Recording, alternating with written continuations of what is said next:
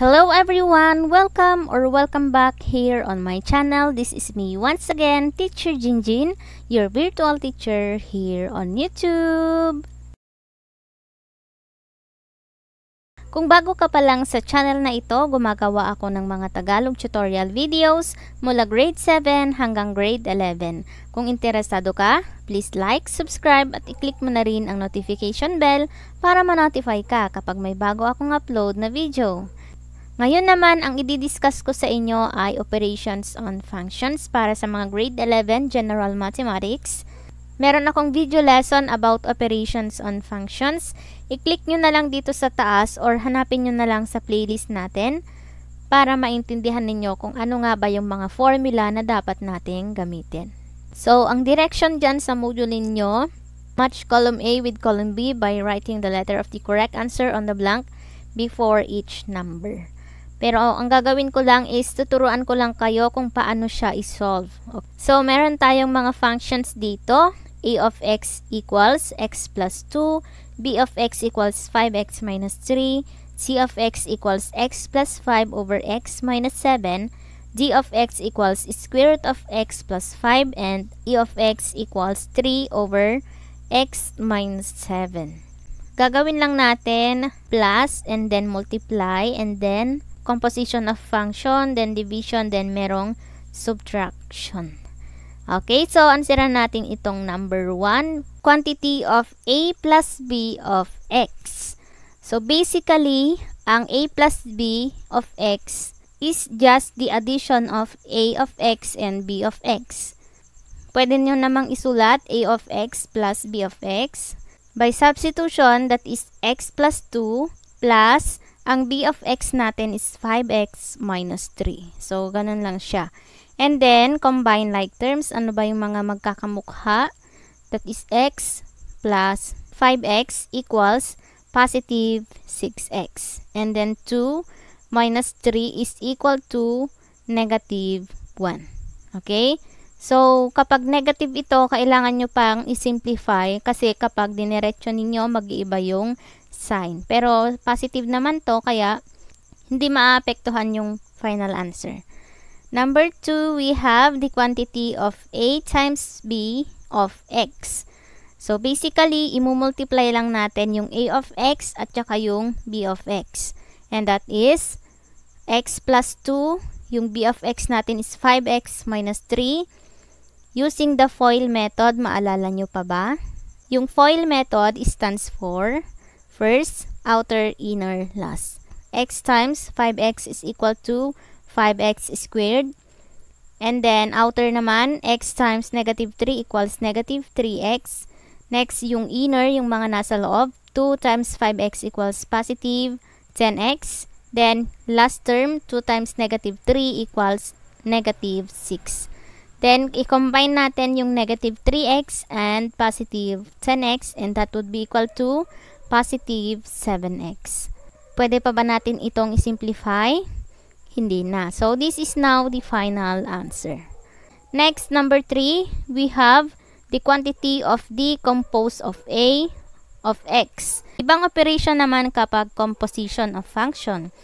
So, diba, yung d of x natin is square root of x plus 5. Yung d of a natin is x plus 2. Ngayon, yung g of a natin, isa-substitute natin siya dito sa d of x. So, d of x plus 2 equals the square root of x plus 5. Again, yung x plus 2, yun yung d of a. d composed of a is equal to square root of x plus 5. Yung composition of function, parang dalawang beses kang magsosolve. I-substitute natin yung x plus 2 dito sa x. So, that is square root of x plus 2 plus 5. And then, combine like terms. 2 plus 5 is equal to positive 7. So, the final answer is the square root of x plus 7. Since hindi na natin ito pwedeng simplify, ito na yung kanyang final answer. Okay? Next, number 4. The quantity of e divided by c of x. Basically, i-divide lang natin yung e of x sa c of x. So, ano yung e of x natin? That is 3 over x minus 7. Ang c of x naman natin is x plus 5 over x minus 7. Okay. So, di ba meron tayong rational expression dito? Ngayon, ano ang gagawin natin? Kagaya lang din siya ng pag-divide ng fraction. Copy the numerator and then multiply, get the reciprocal of the denominator. Ano yung reciprocal nito?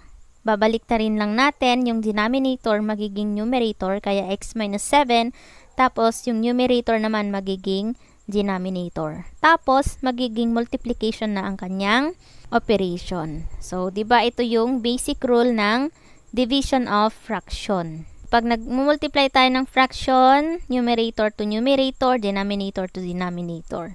Pero, pwede nating i-cancel dito yung x minus 7, magiging 1 na lang siya. Okay? So, ibig sabihin, 3 times 1 equals 3. And then, 1 times x plus 5 equals x plus 5.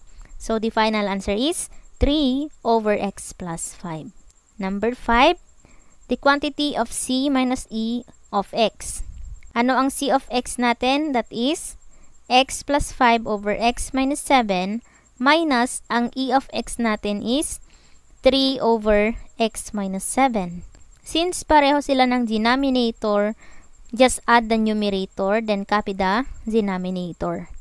So, x plus 5 minus 3. And that is equal to x plus 2. Kasi 5 minus 3 equals positive 2. Then, copy the denominator, that is x minus 7. Ang final answer natin ay x plus 2 over x minus 7. Okay? Number 6, we have the quantity of a plus b of negative 1. Dito naman, may value na yung ating function. So, ang gagawin natin dito, i-evaluate natin using the answer na nakuha natin from 1 to 5. So, diba, yung number 6, katulad lang din siya ng number 1, pero napalitan ng negative 1 yung x. So, ano yung answer natin ulit sa number 1 kanina? That is 6x minus 1. So, ang gagawin naman natin dito, i-substitute lang natin yung negative 1 dito sa x. And that is 6 times negative 1 minus 1. 6 times negative 1 equals negative 6 minus 1. Pareho sila ng sign.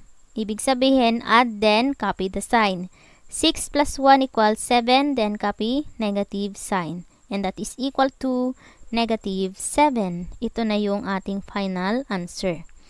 Number 7, we have the quantity of a times b of 0. Ano yung answer natin kanina sa number 2? That is 5x squared plus 7x minus 6. Palitan natin ng 0 yung x. So, 5 times 0 squared plus 7 times 0 minus 6. Okay, so 0 yan, ibig sabihin 0 na yung magiging product niya. Okay, so ang matitira na lang is negative 6. That is now the final answer.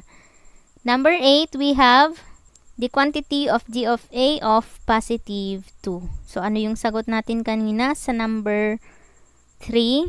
That is square root of x plus 7. Substitute positive 2 sa x and that is equal to 2 plus 7. Simplify the operation. 2 plus 7 equals positive 9. And then, kung mapapansin ninyo, perfect square yung 9. So, what is the square root of 9? That is equal to positive negative 3. Number 9, we have quantity of e over c of negative 2. So, evaluate negative 2. Ano yung sagot natin sa number 4 kanina? That is 3 over x plus 5. Substitute negative 2 sa x and that is 3 over negative 2 plus 5. Negative 2 plus 5 equals positive 3. Then, simplify. Reduce to lowest term. 3 divided by 3 equals 1. So, the final answer is positive 1. Ang dami nyo ng bonus ha.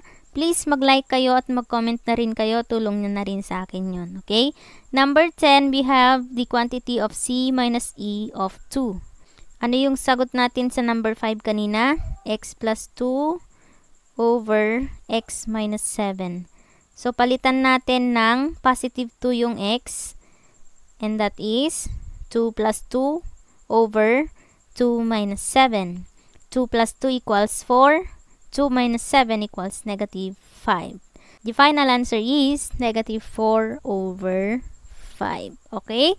So, kayo nang bahala kung nasaan yung mga sagot nito. Kung nakatulong ito sa inyo, please like and comment down below. Pag-share na rin sa mga classmates ninyo para matulungan din natin sila. Okay? Abangan ninyo yung susunod na video sa inyong activity number 2. Once again, stay home, stay safe, stay healthy, at mag-aral ng mabuti. God bless you all and goodbye!